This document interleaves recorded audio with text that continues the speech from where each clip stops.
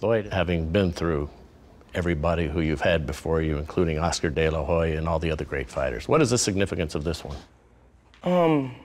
A young champion on the rise to become the king of the sport, you know, facing the king who's been here for 17 years, but has been world champion for 16 years. And, you know, I know what it takes when it's a fight of this magnitude. I was born to be put in this position.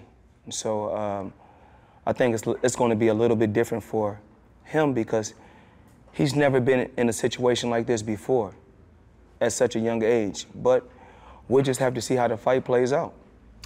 You were the hunter, now you're the hunted. And everybody that I hunted, I got him. And now I'm sitting at the pinnacle. I'm sitting at the top. What's the process for you now as you count down the final days? Just to relax. And once the fight gets here, go out there and be Floyd Mayweather. Go out there, be smart, be sharp, and be victorious.